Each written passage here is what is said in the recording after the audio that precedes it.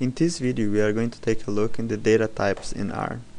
It will be a little bit boring and slow because I will also briefly explain how this works inside of R, but believe me, it's very essential knowledge, so you don't spend hours with unexpected behaviors without knowing what to do.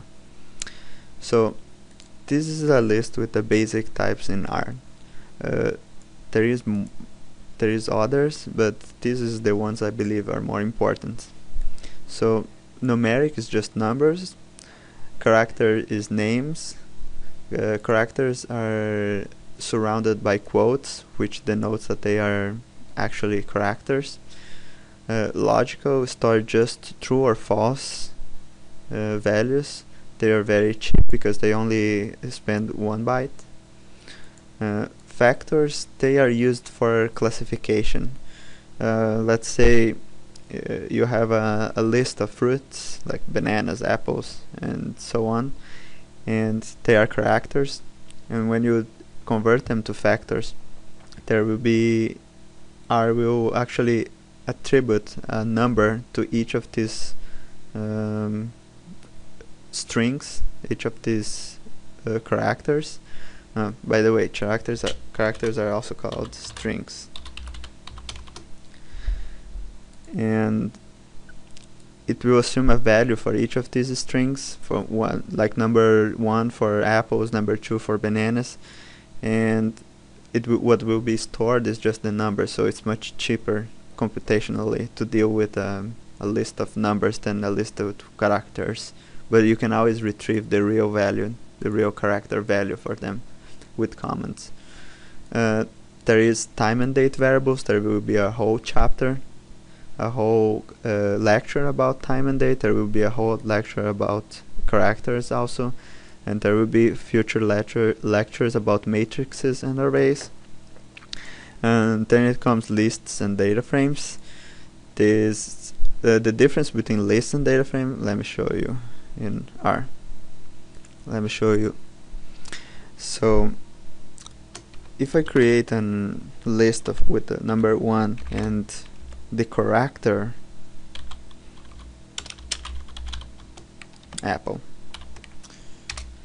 all of the sudden the number 1 gets quotes, so it's not a number anymore, it's actually a string, and it gets, you can't make calculations with a string. You can, but you have to convert them. So what happened there is the fact that arrays can't store different types of variables in the same array, but with lists you can. This one, and so you can see that the number 1 is a number 1, is not a character 1, and apples is still a character. But it's important to note that all this easiness of dealing with it, that it doesn't need to be in the same type, comes with a cost. And this applies also to data frames, which can contain any kind of other types inside of it. In fact, you can have data frames inside of data frames and so on. But this can be expensive. You need to be careful when using it, because R has to make additional checks to ensure that this will be stored correctly in the memory. So my recommendation is, if you only have numbers, use arrays and matrices. Data frames is when you have more complex kinds of data structures. For instance, you're using a function that gives you back a really complex data composed by many features and so on. So then you can use a data frame fine. But when using strong calculations, I would recommend you to use arrays and matrices directly. This helps you to not have unexpected behaviors. And all the data types in R have the command as and is. For instance, I would like to have as numeric the character 1. It retrieves 1. So as forces the conversion of one type to another. It can be, sometimes it's not that simple. You can't just convert a data frame into a matrix. But that's the idea. Sometimes you will need to convert it by hand or with other procedures. You can do, for instance, as character a number. So I have the number 1, I want a character 1. It's possible also to use the is, which will check. Is numeric the 1? Yes. And is numeric the character 1? No. And these true or false are from the type logical. If I start that in a variable, a is equal to that. A, it's a logical variable. And how to know which kind of variable it is the command. We use the command class. Class A, it's a logical. Class number 1 is numeric. Class character A is a character. When I input a number in R, it is by default numeric. Numeric is double precision, and I don't have time really here to explain exactly what it means to be double precision, but it means it's really precise. And in some languages, like for instance C and Fortran, you are requested to tell which kind of variable you want, like single precision, double precision, or integer. This tells you how fraction numbers will be, how precise they will be, and it's important to note that the core functions of R are written in C and Fortran. So R is an interpreted language, and it creates a structure in the memory, and then who actually runs most of the calculations is C and Fortran. And so that's how R is such a fast language, even though it's interpreted, because these calculations are run by really fast. Actually, computers can't fully represent most of the fraction real numbers.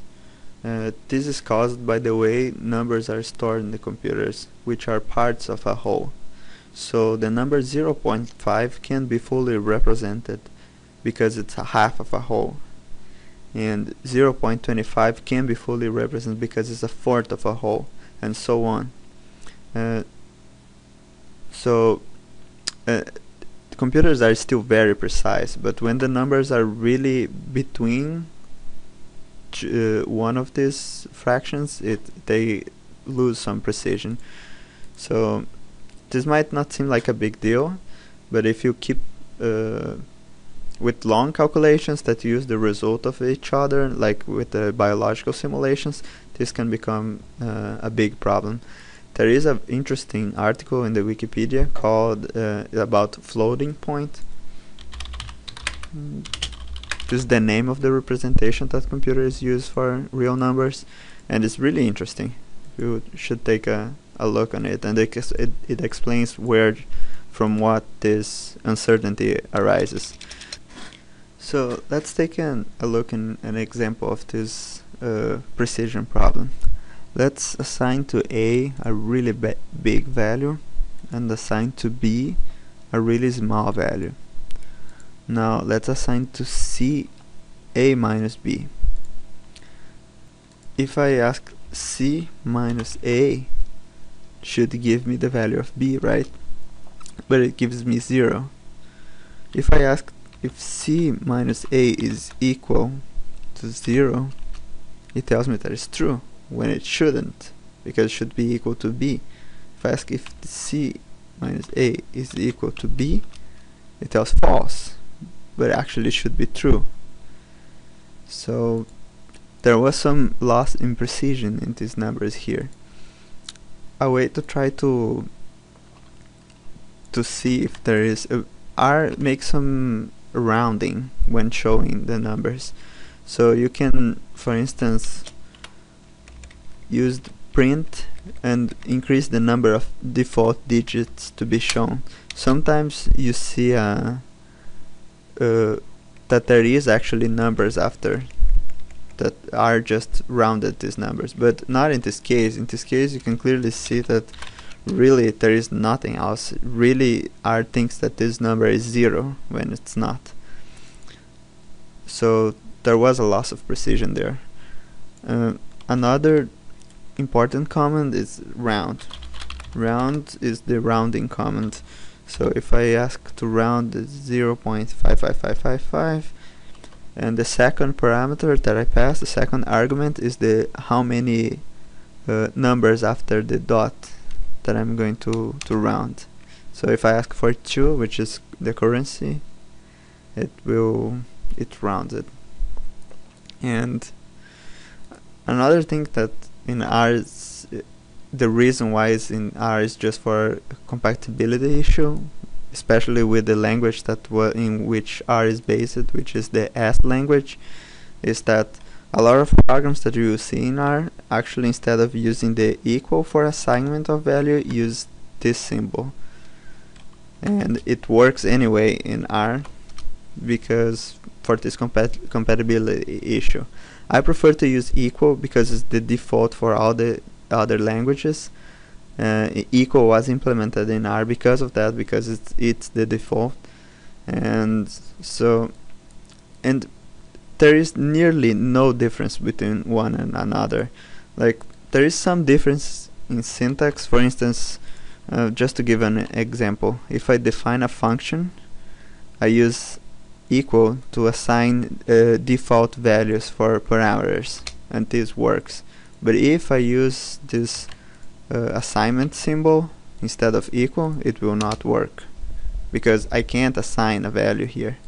So I would recommend to just use equal all the time. And in the next video we are going to take a look in other commands to understand the variables that we are using and the types of them. See you there.